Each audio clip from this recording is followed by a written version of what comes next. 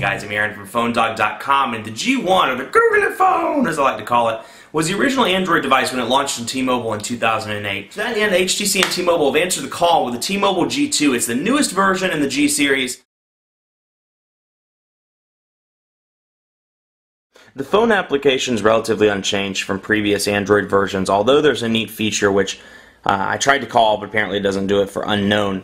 In the call log on Android 2.2, when you have somebody that calls you, let's say mom calls you twice, and instead of having unknown like it looks like right now, you'll see mom, and then you'll be able to click in, it'll say 2 calls versus just having them all listed separately. So that's a nice benefit. Otherwise, very similar.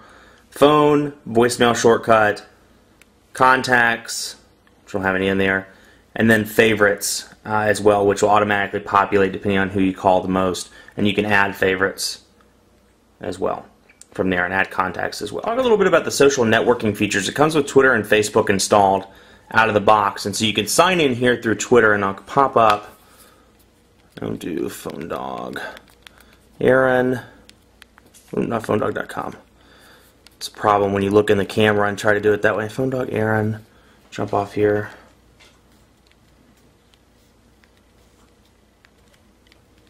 Sign in, and it'll log in from there.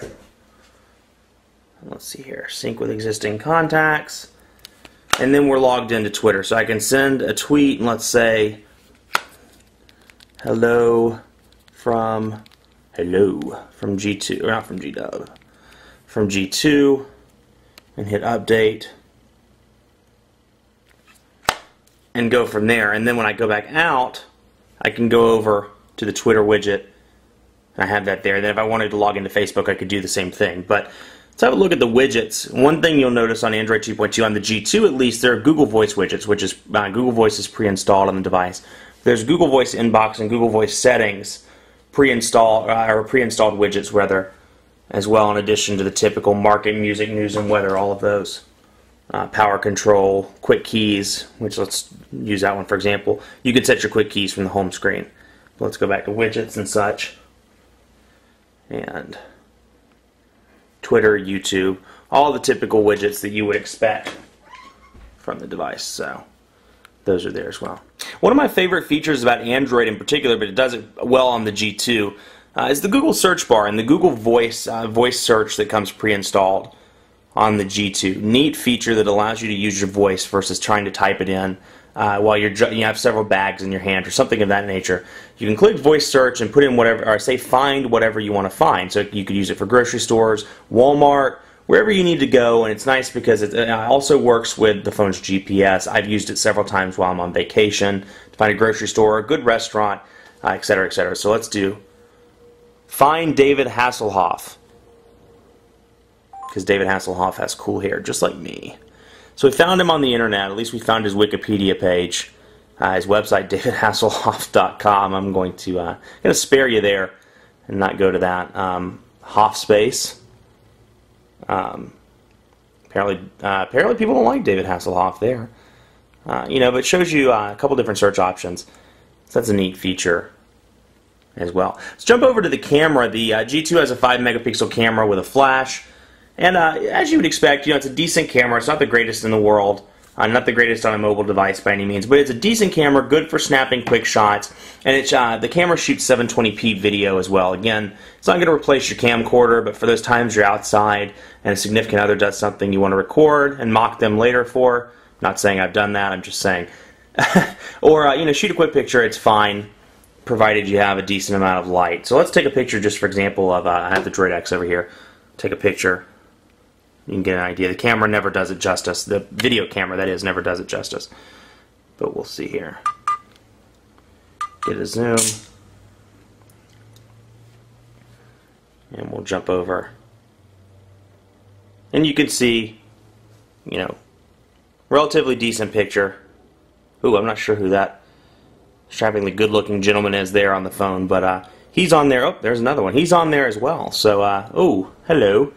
So those, needless to say, it was all for testing purposes.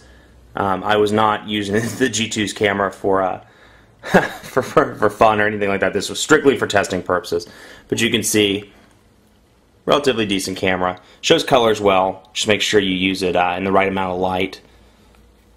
Or if you're in a low lit situation, you use the flash to your advantage.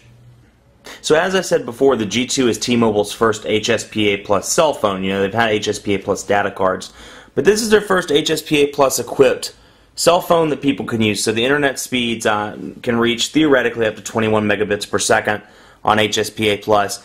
So all in all, this should be an extremely fast device when it comes to browsing the internet, provided that you're in an HSPA Plus market.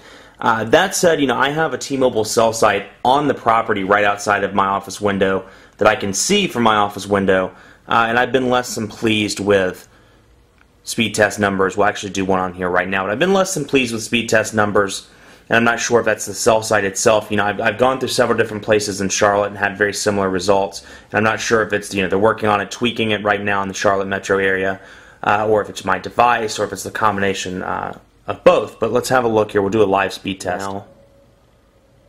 Just get an idea.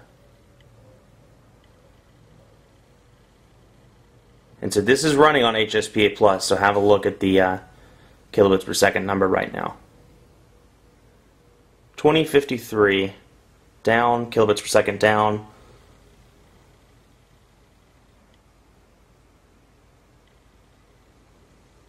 $13.43 kilobits per second up, and you can see it's running on their HSPA Plus network. It's interesting because actually the sign, instead of saying 3G or H and H+, it stays H across the board as long as you have 3G connectivity. So it's a little bit frustrating. I found there were times where my speed test numbers were a little bit low, and I went in and looked, and I was running on HSDPA, not HSPA+. So you never know unless you go into the menu, because that H stays the same anytime you're in a 3G market.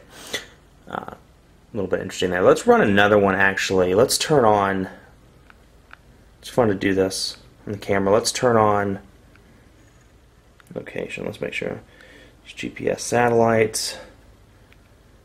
For whatever reason, they're no longer turning that on by default. The device is reset. So let's get a...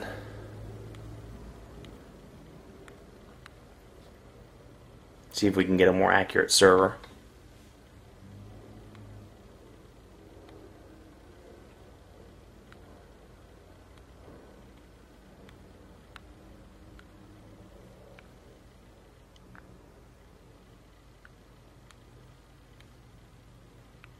Okay, so we use Greensboro, which isn't too far from us, just to get another idea. Test a different server, see what's going on.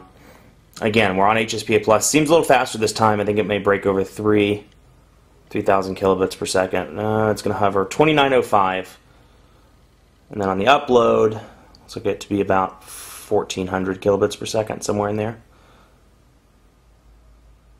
Yep, 1342. So you can see two tests on T-Mobile's HSPA Plus network.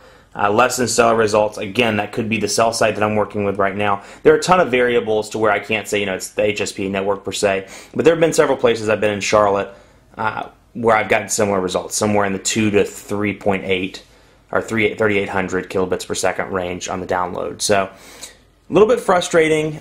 We'll wait to see what happens with that. I will reach out to T-Mobile and see if we can get an answer for you. Otherwise, battery life is pretty decent on this device. I've been really pleased. I was able to make it with moderate to heavy use. You know, texting, emailing, calling, use of Android Market, browsing the web, using navigation. I was able to make it into the early evening before the device powered off, and it doesn't have a 1,500 milliamp battery. It actually has a 1,300 milliamp battery.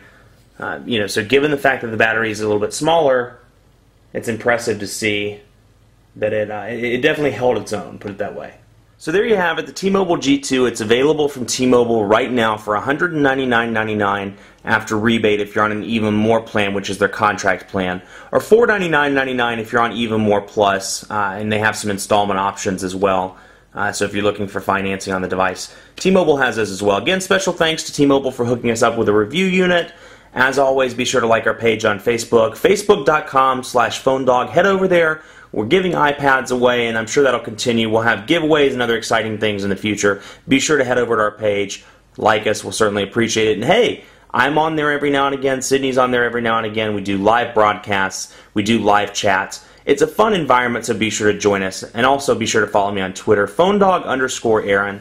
You know, I love talking to you guys. Just answering anything from tell me about your hair, to why do you wear tweed jackets, to tell me about the T-Mobile G2. So any questions, comments, thoughts you have, I really do love communicating with you guys. It's a lot of fun, and you guys are what make Phone Dog work and go around. So be sure to follow me, PhoneDog_Aaron. Thanks for watching. I'm Aaron. Much more coverage to come on the T-Mobile G2 on PhoneDog.com. Take care.